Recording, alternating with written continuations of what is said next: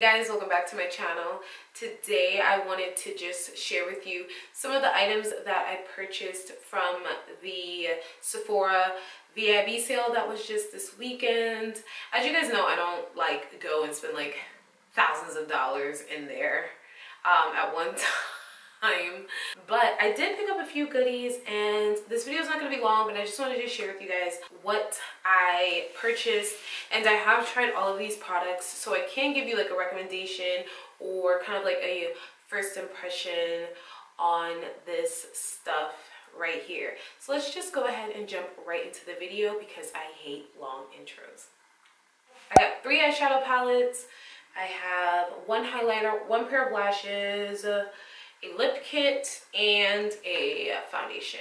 The first thing I got was the new Laura Mercier Flawless Fusion Foundation. I am in the shade Nutmeg, and I just did a video like 2 days ago on my first impression on this foundation. And honestly, guys, I know it's $48, but I love it. Very good coverage. It doesn't oxidize. I want to tell you, it's like my exact shade. It does have 1 fluid ounce, and like I said, the price was $48. Next thing I got, it's new, but it's not new. It's the Fenty Trophy Wipe. I've been trying to get my hands on it since it came out, and it was sold out every single time I tried to purchase, but they finally had it when I went to Sephora this past weekend, and I like it. Oh, and I just dug my thumb right through it. See that?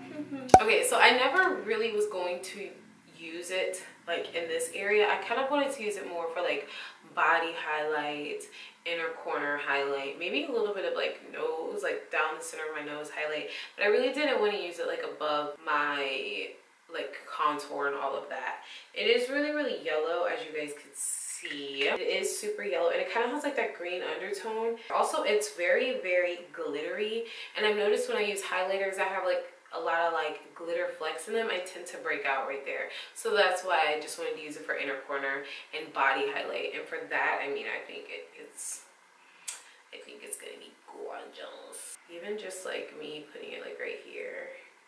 Look at that. Oh. Ooh, do you see that? And that's just like 1 swipe.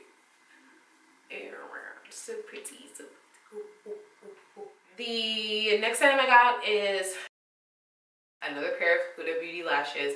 I love Huda Beauty lashes. I feel like that's my favorite brand right now. And normally, if you guys have been following my channel, or even like on my Facebook Lives, Instagram, and I'll have all the links down below, I am like so devoted and faithful to the Scarlett number 8s.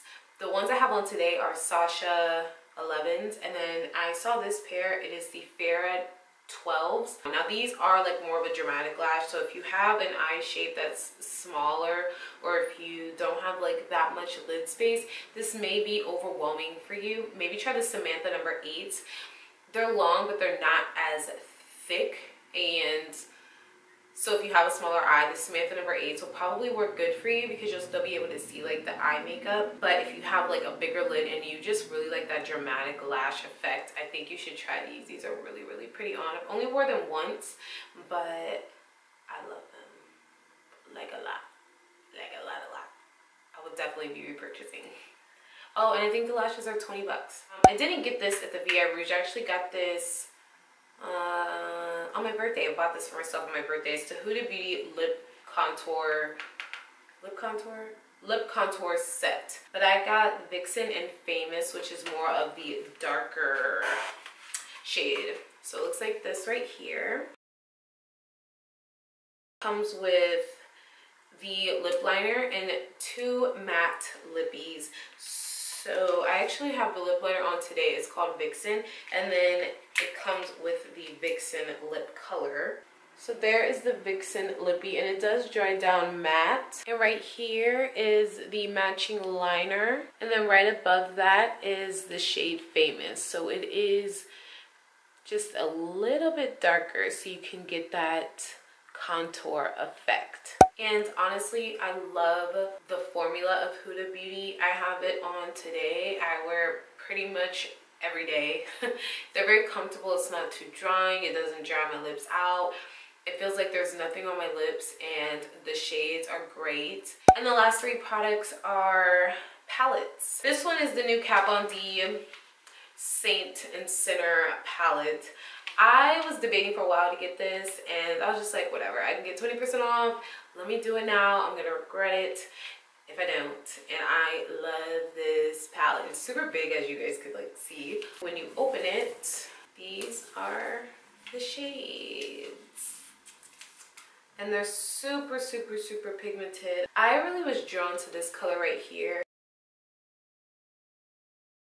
The shades are like super buttery and blend very, very well. I love the color selection. Of course, you can go from day to night super easily, and anytime I'm looking for eyeshadow palettes, that's what I look for, and I recommend it.